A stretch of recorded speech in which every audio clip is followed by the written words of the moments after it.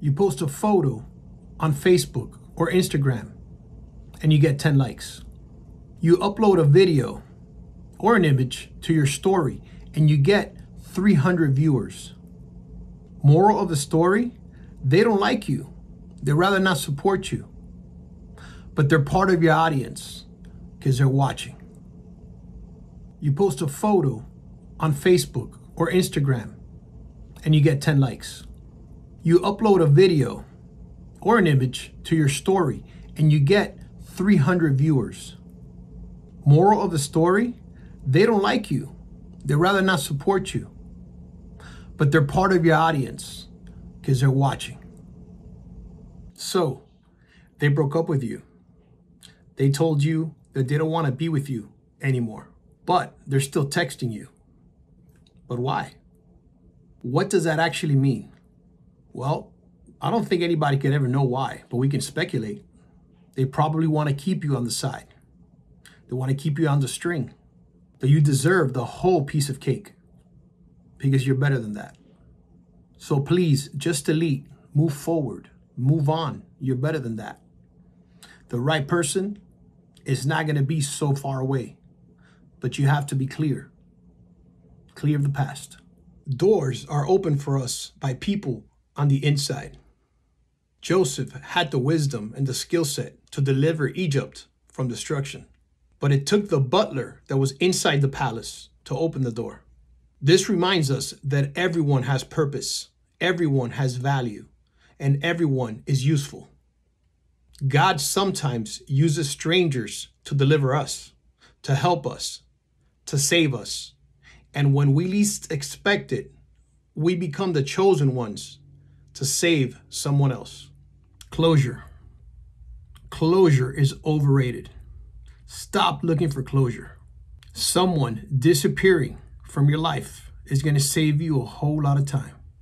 The worst person is not the one that disappears on you. It's the one that disappears, reappears, because that person will waste your entire life. This is the person that you haven't heard from in days, weeks, months, and then sends you that random text that says, thinking of you. But don't get excited and give that person your investment. Don't do it anymore. The intentions are clear. So get out there, meet new people. You're worth it. Forgiveness is hard because the hurt mattered. Did you know that? However, forgiving someone doesn't mean you trust them. It doesn't mean you have to restart a relationship with them. It simply means that you're no longer dependent on them to right the wrong. You are releasing them from owning you. It's time to be free. Breaking up is okay. Getting divorced is okay. Moving on is absolutely okay. Starting over, absolutely okay. What's not okay is staying where you're not wanted. Staying where the energy doesn't match yours. It's okay to leave. Know your worth. Ladies, I don't even know how many times I've brought this up, posted about it, talked about it. But if you want a man to respect you and be with you for the right reasons, you got to keep a lot of that clothes on. Don't post those intimate photos in lingerie.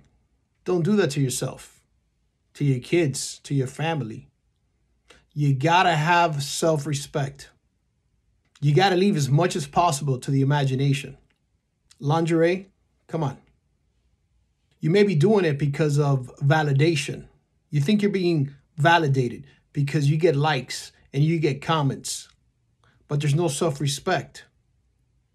Not to mention those of you that on your profile, you state where it says God first, God over everything. Really? You think God approves? You got another thing coming. You're doing it all wrong. And that's why you find yourself in a situation that you're in. You may have somebody. That person doesn't respect you or themselves.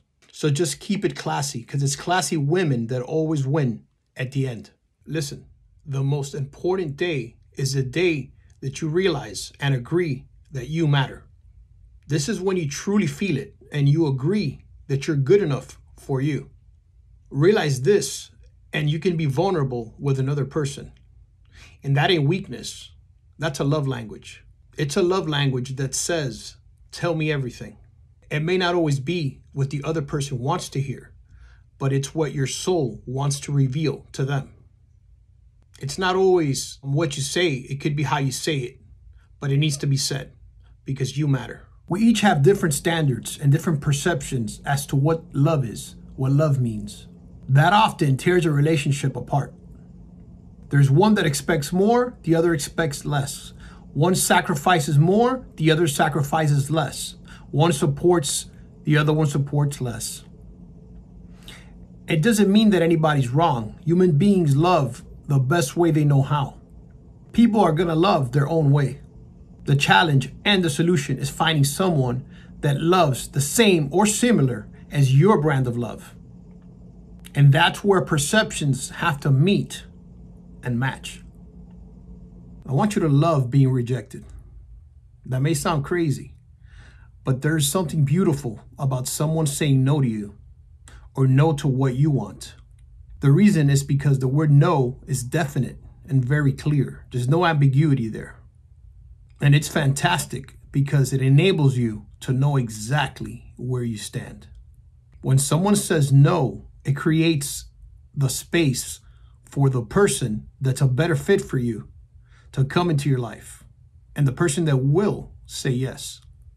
So instead of trying to convince someone to see what you see and to want what you want, instead say thank you to them and wish them well. Let them go. They may have saved you a lot of heartache and a whole lot of time. Believe me, if you did just about everything right, tried your best, and remained true, trust me, they're going to miss you.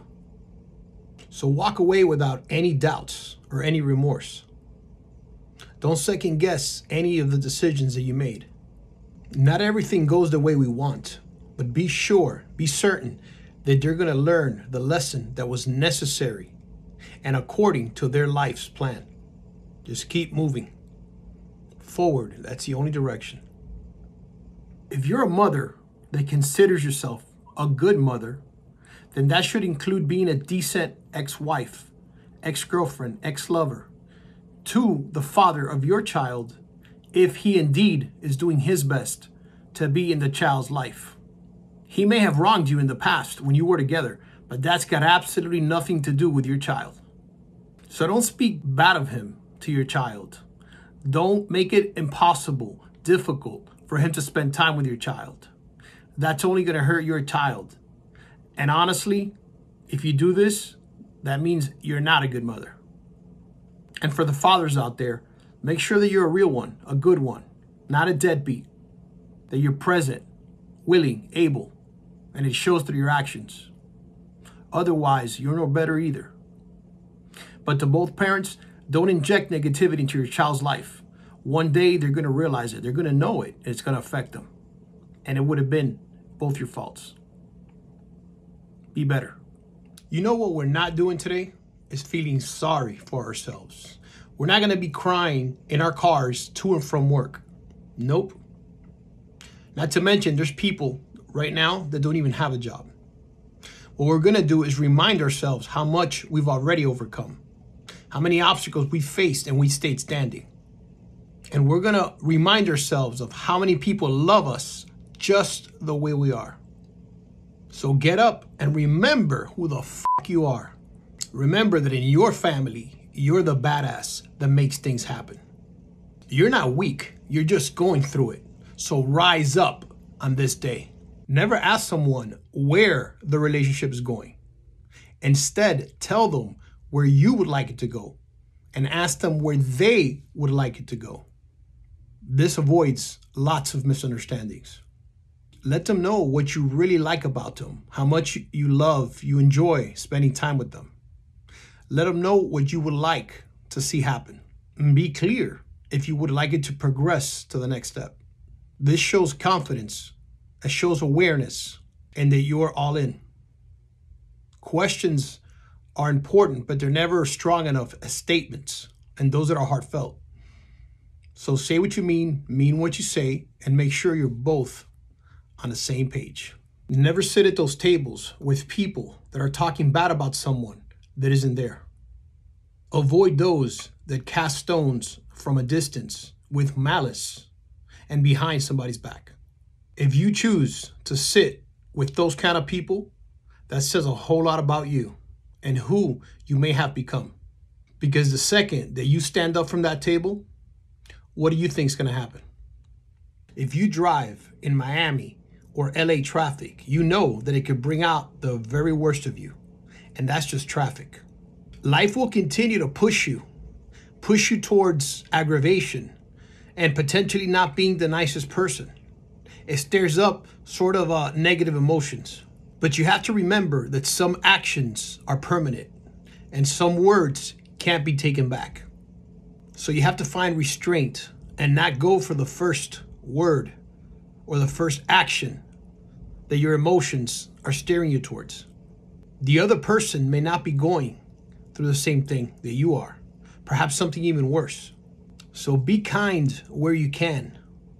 And if nothing else, offer yourself calm and peace for your own world. I just had a few weeks that were pretty rough. So if you're stressed out from work, from family life, a relationship, school, let me share with you some comforting words that actually helped me. Take, O Lord, my memory, my understanding, my entire life, and my whole will, all that I am and all that I possess that you've given me. I surrender it all to you so that you may dispose of it as you see fit, according to your will. Give me only your love and your grace, for this is sufficient for me. For this I will be rich enough. I will desire nothing more. Amen.